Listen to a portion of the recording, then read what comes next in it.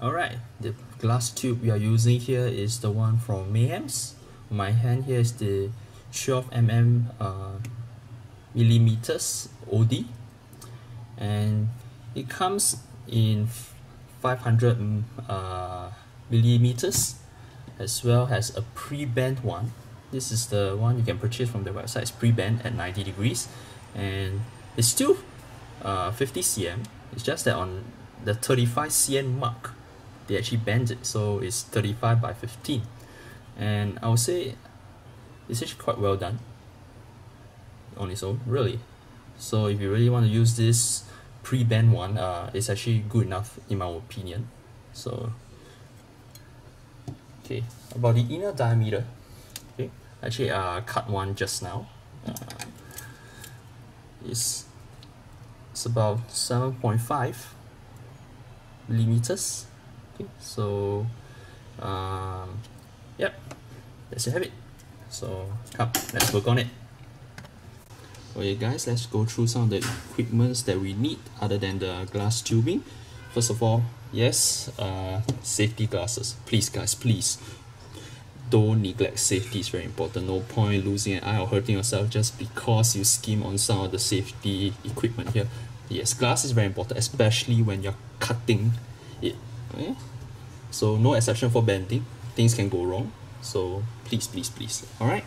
Next, yes, this is just a normal face mask. So in case it breaks, at least it doesn't enter your mouth.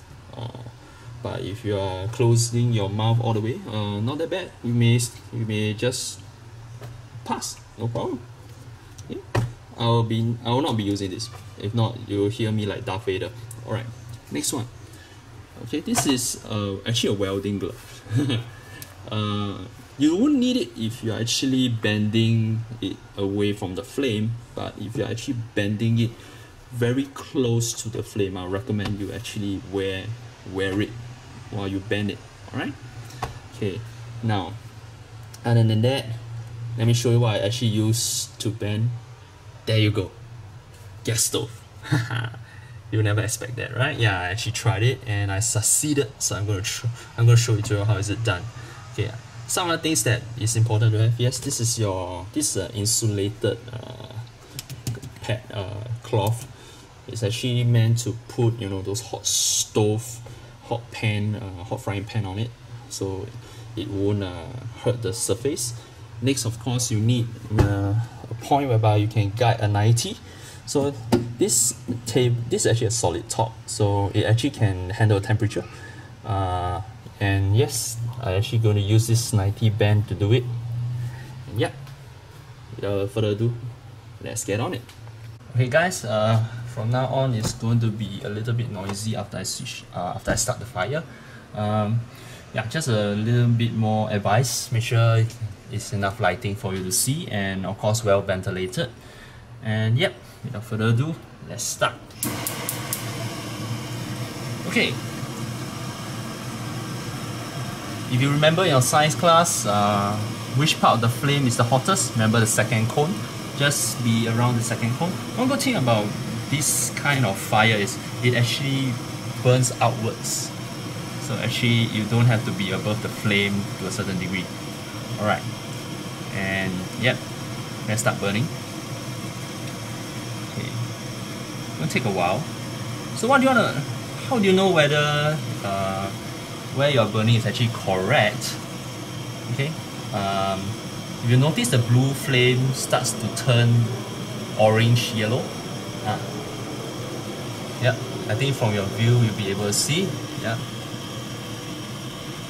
that's where you're doing it right. Okay. Okay, from what I understand, if I remember correctly, the color is actually caused by the breaking down of sodium. Okay, feel free to correct me in the comments below. No problem, I can take feedback well. Okay, I may start to fast forward from here, so I'll just let you know that this process can take 10 minutes or so, and what you're waiting for is actually for it to start to sag, or you find that it actually start to be able to bend. Okay, I work on a few of the glass already, and I can honestly say I don't have much sagging signs available to me. Seriously. So what happened is I actually use a little bit of force. And how much force you are asking? The opening of a Coke can, a Coca-Cola can bottle, those kind, the metal, the aluminium ones. Yeah, that's the amount of strength you really require. Okay. Now as you start to notice the orange flame actually, or yellow, okay, whatever it is, probably it looks like orange, increase in intensity. Well, that's the best you can, that's the best to do it. Yep. Okay, you can get away with a Bunsen burner, no problem. For me, I don't have a Bunsen burner, so yep, I use a gas stove. Okay, just testing it. Okay, I may start to fast forward from now, so I don't bore you guys in the process.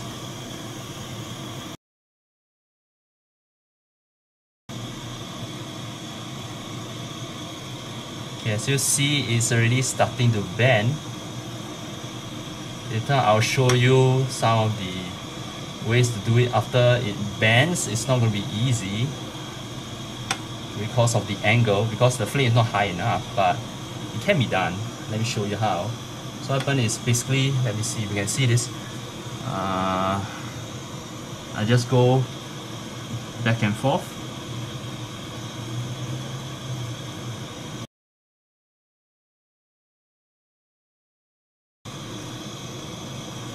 Yeah, it actually cools very fast.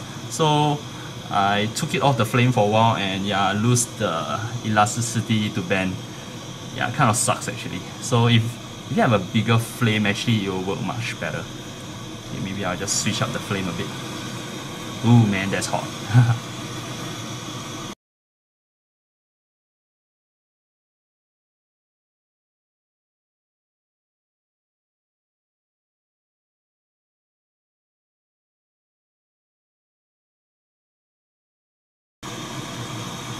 Yep, here we go. We are getting the shape here.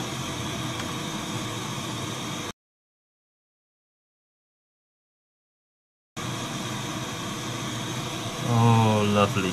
Just look at it. Yep. I didn't exert a lot of force. I say the amount of force I require is just enough for me to, okay,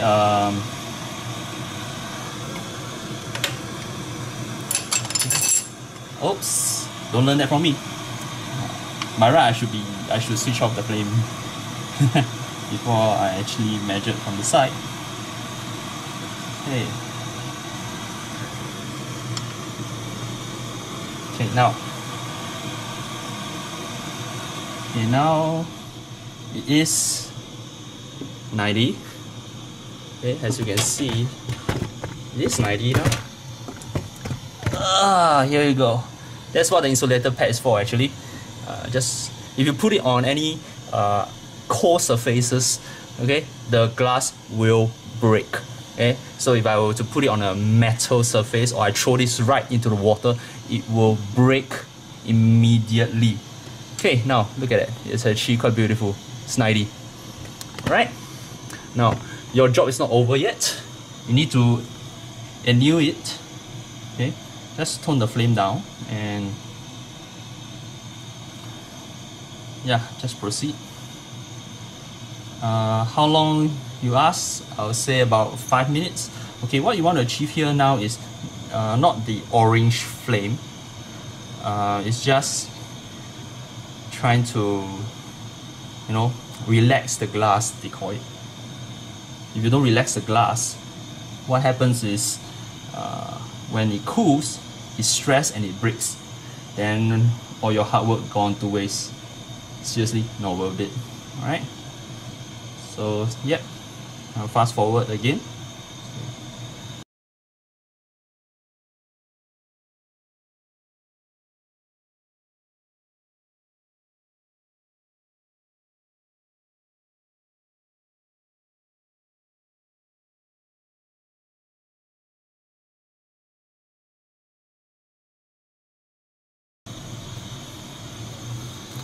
Alright, there you have it.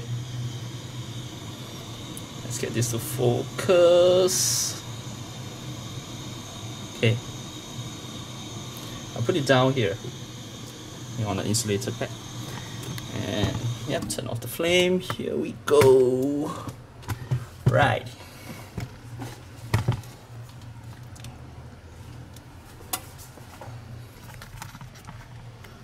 Okay. So like what you learned on science lab, label it so no one get hurt. Seriously, I have a very bad blister by just touching for 1 second because I had one tube rolling off. So I actually want to save it. So that time I had a very bad blister. So yep guys, how long to cool it? I'll tell you about 10 to 15 minutes. We have a shower or something. Or maybe have a drink, watch a television, have a game of CS or Overwatch, whatever. Then come back to attend to it. Okay guys, I just feel that I should do a short summary on why I actually chose glass tubings. It's fair that I let you know before you actually invest on time to see whether is it worthwhile.